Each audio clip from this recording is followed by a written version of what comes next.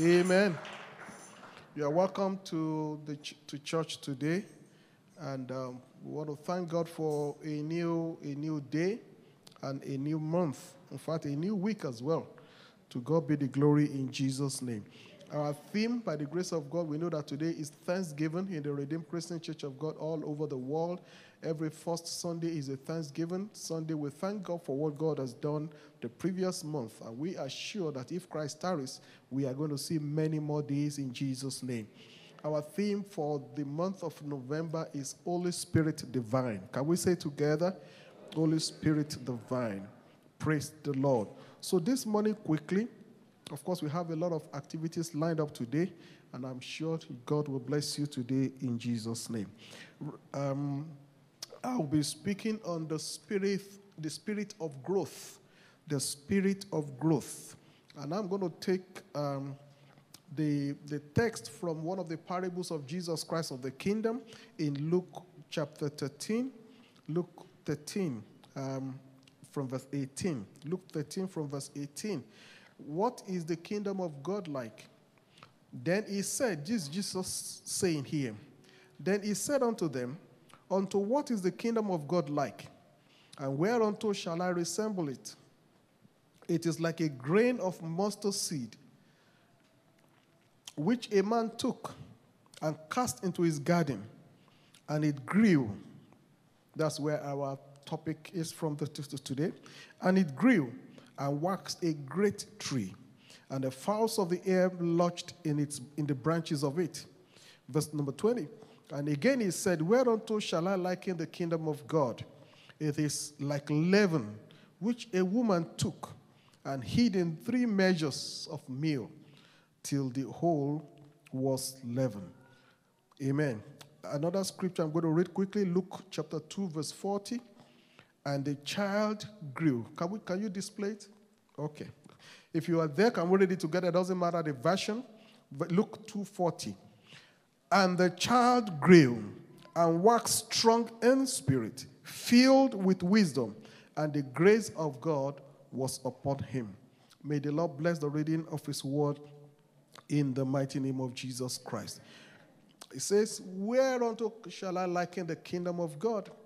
It says it is like a grain of mustard seed. In fact, I had one of our sisters that went to Jerusalem 2-3 years ago, brought a bottle of mustard seed. And I actually told the ushers if they could send it around so that people can see what it looks like. Praise the Lord. He said it's like a mustard seed, which a man took and cast into his garden. And it grew and waxed a great tree, and the fowls of the air lodged in its branches. Quickly, I'm going to quickly bring out 7 things. 7 things. The first is in that verse is seed. That seed here represents Jesus Christ. If you go with me to Micah chapter 5 and verse 2. Micah 5 and verse 2.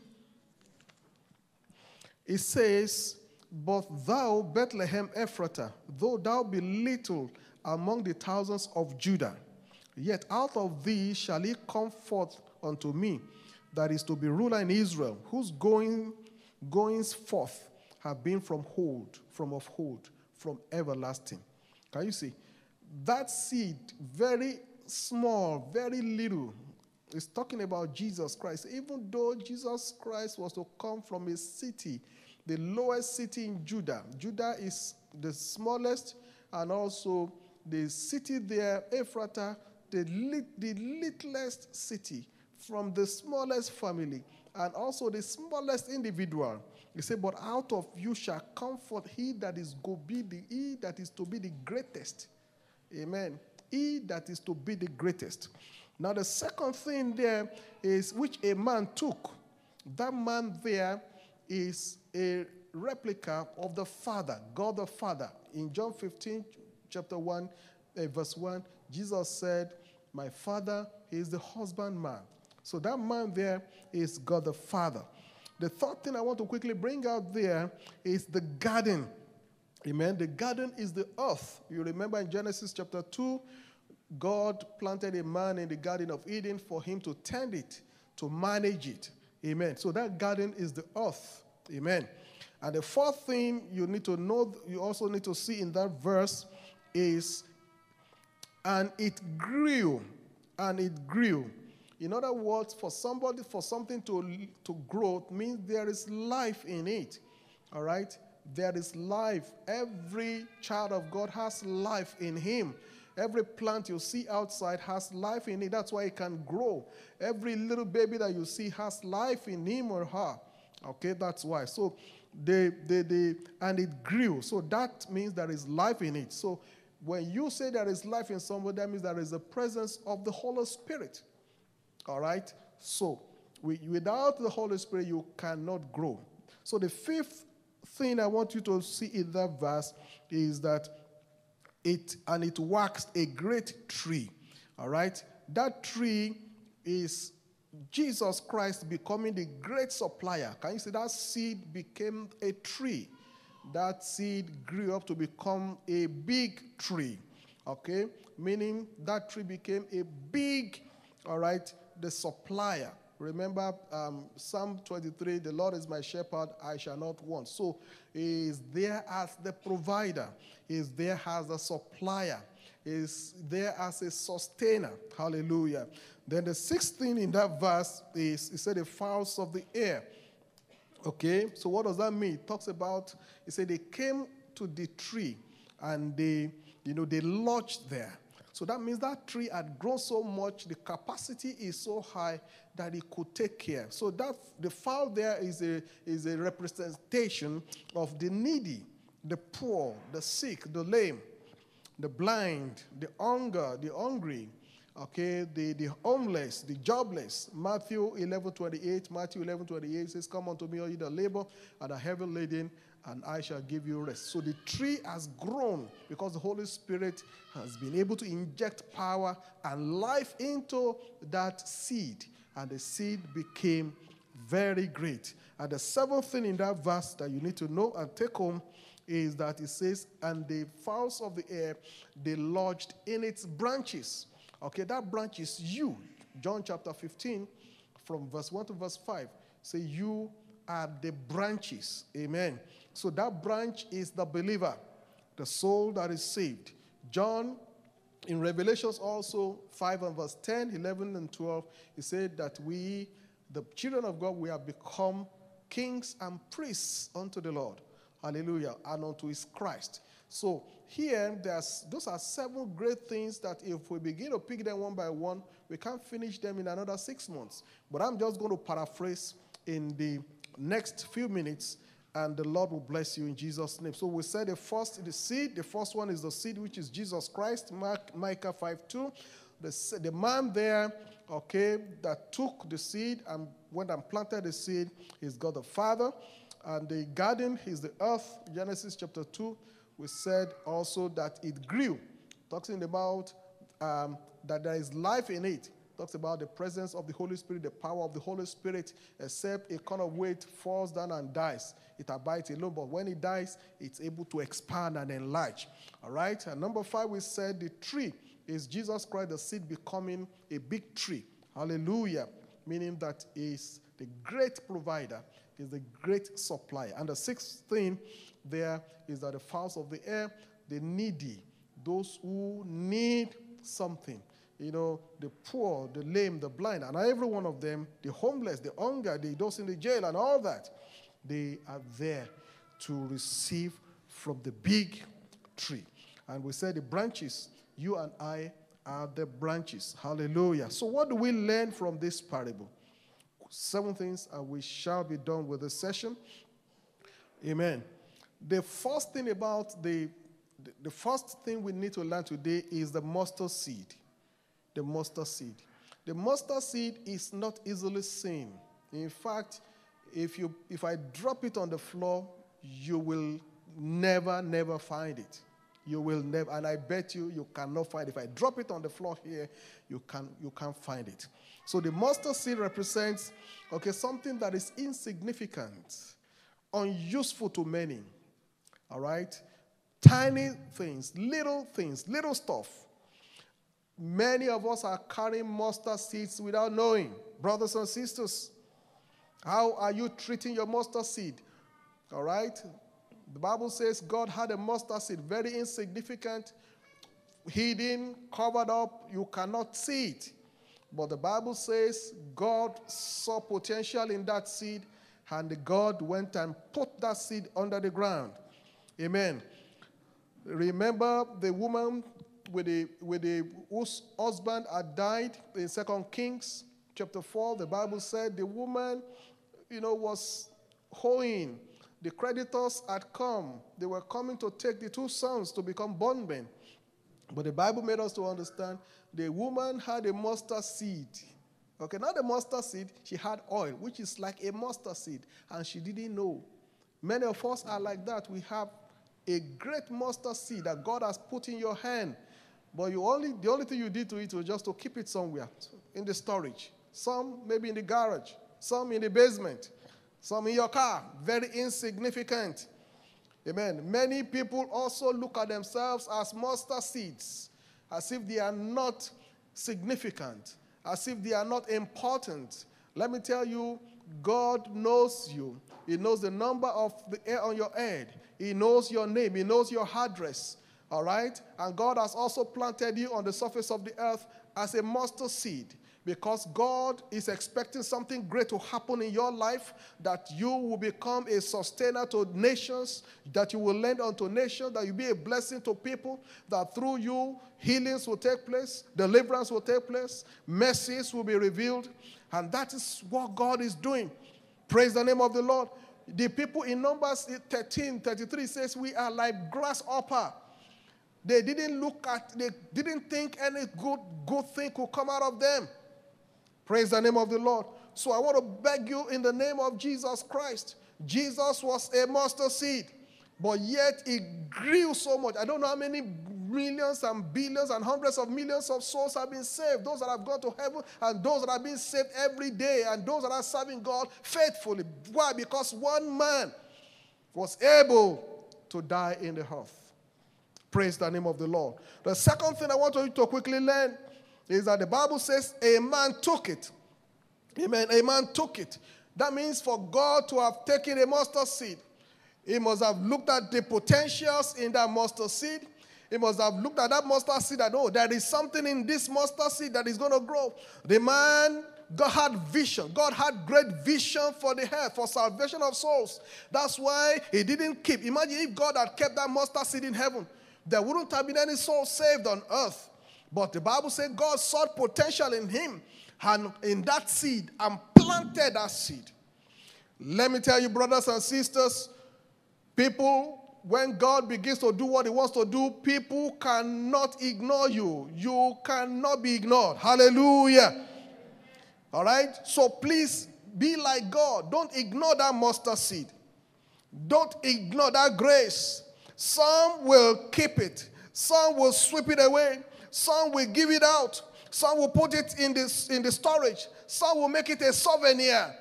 All right? And some people will just play with it. Please, you better believe in what God is doing in your life. Never look down on yourself.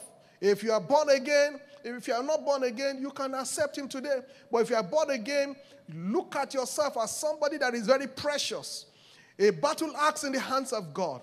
Somebody that would bring salvation to nations. That will bring deliverance to those who are sick and oppressed.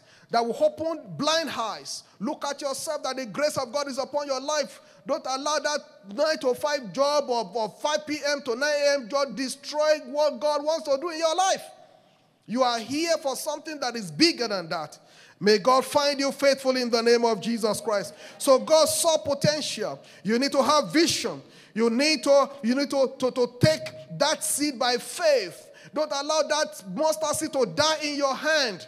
Because God did not allow you to die. Hallelujah. So don't allow that potential to die in the inside of you. Don't allow the grace of God to die. Some of you can prophesy. Some of you can pray. You can do something in the house of God.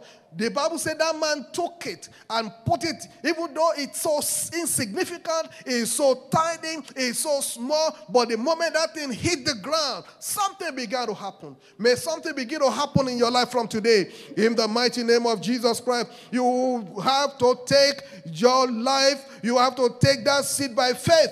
Make a move, seize the opportunity around you. I wrote something here. I said, having a seed and seeing without an action will lead to frustration, will lead to disappointment. Bible says from the days of John the Baptist together until now, Matthew 11:12, it said, the kingdom of God suffereth violence, and the violent they take it by force. The man took it by force and put it in the ground. May God help you to discover it in Jesus' name. The third thing quickly, because of our time, it says that he cast it into his garden. He cast it. The garden before them was lying fallow. Remember Jeremiah 4:3 says, he said, break up your fallow ground. All right, and sow not among thorns. There is something that is lying fallow in your life, which if you are able to see the seed, okay, and discover the fallow ground, I'm telling you, the result will be something that you yourself, you won't be able to control it. There was potential in the seed, and there was a greater potential in the garden. When opportunity meets with great potential, your destiny is on the way. Your destiny is attainable. Hallelujah. Until you try, you never know what can happen in your life. Amen. The work of the Holy Spirit is to make you to grow. You may look at yourself as insignificant, but there is a fallow ground which you have not discovered. And there is a seed also which you are keeping in your store. May God help you to break that fallow ground. And may God help you to discover that seed today. In the name of Jesus. This is where we are going to. The fourth thing that you need to know about this parable. It grew. Amen. The Bible says, and Jesus grew. Amen. And became strong in the spirit. He grew. And he became strong in the spirit. The main work of the Holy Spirit in you is your growth in the spirit. Your growth in the spirit will help you, will affect every area of your life. If you are not growing in the grace of God, if you are not growing in prayer, if you are not growing in Bible study, if you are not growing in the things of the spirit, even the things around you will be affected adversely. It will be affected. Praise the Lord.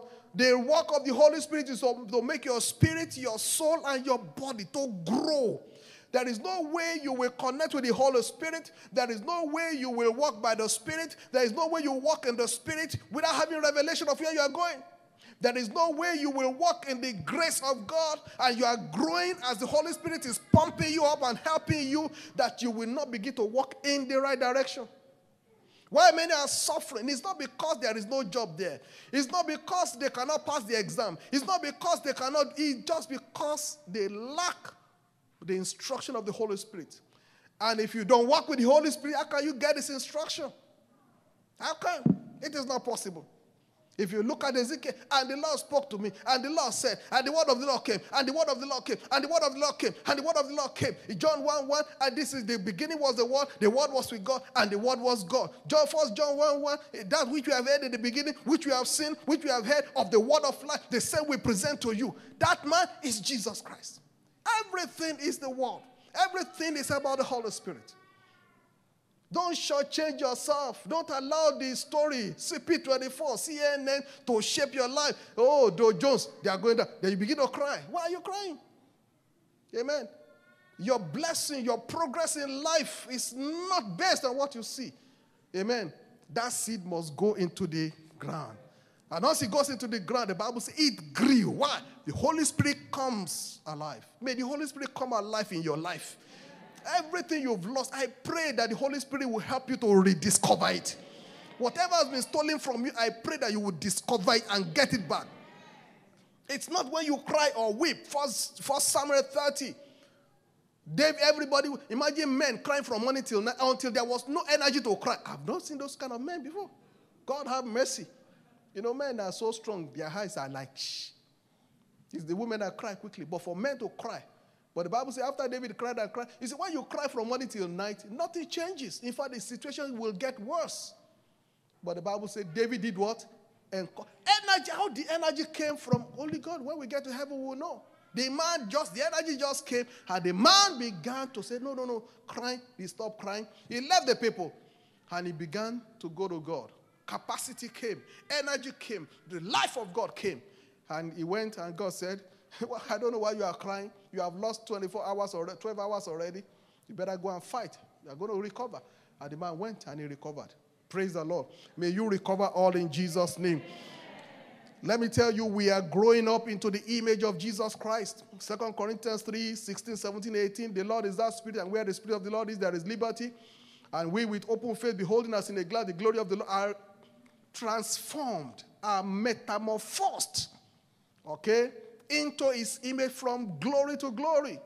There has to be a transformation. The Holy Spirit wants you to grow.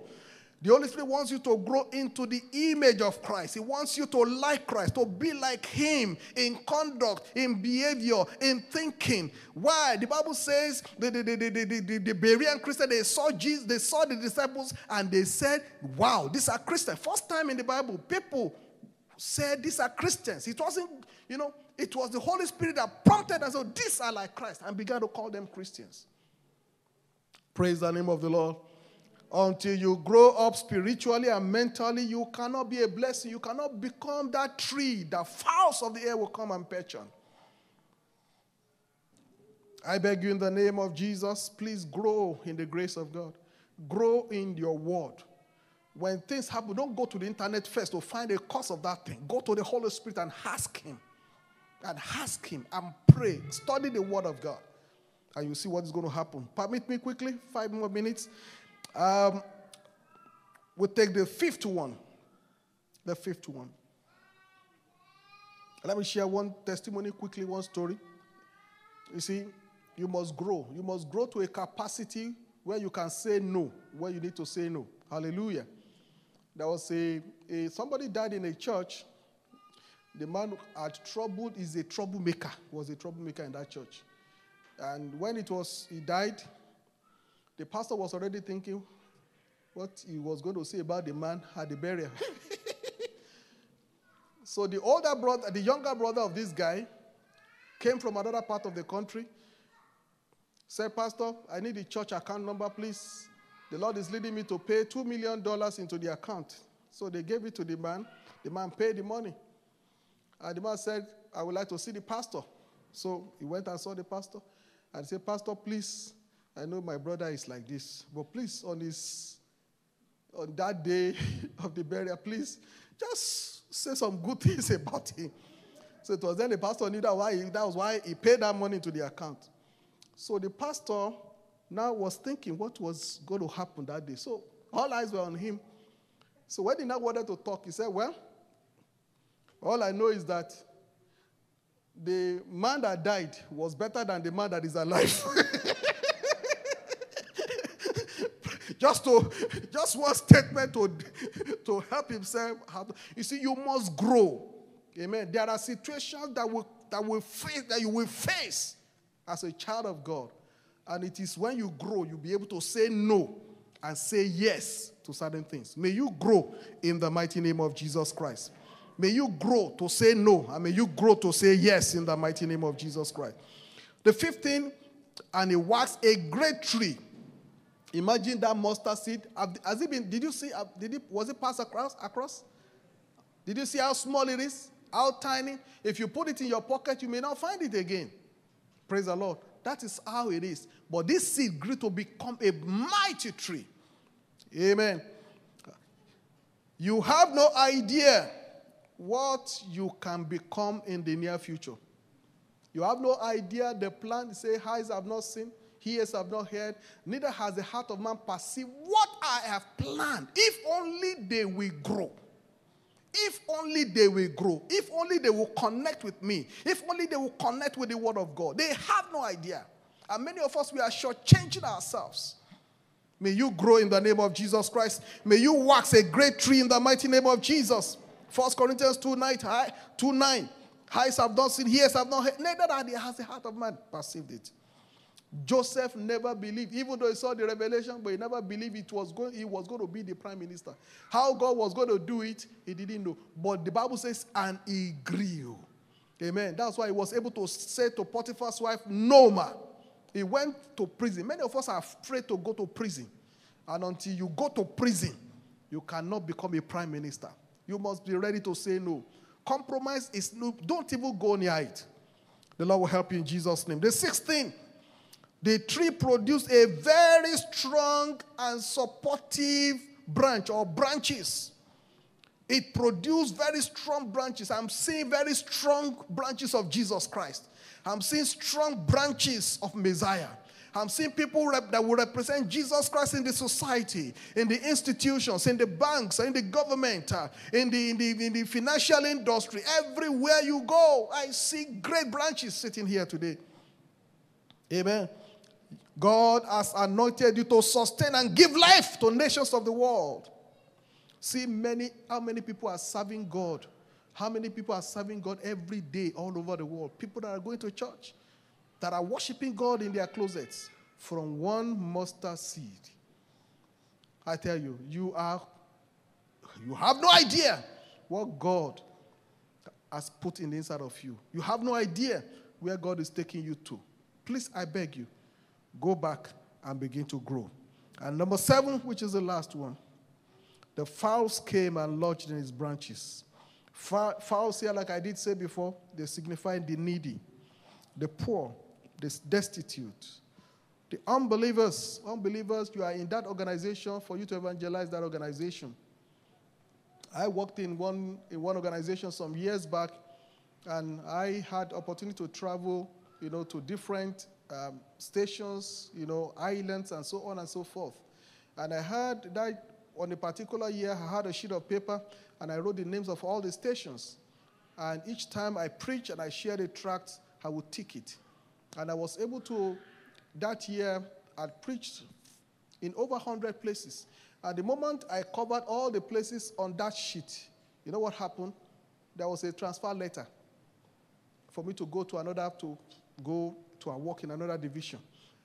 And I knew without hesitation that my assignment in that area was completed. Even though I was working, I was earning my income. But God has given me another assignment. God has another assignment for you, where you are working, where you are schooling, wherever you are in the community. May God find you faithful in the mighty name of Jesus. The sick, those who are sick, those who are oppressed, they are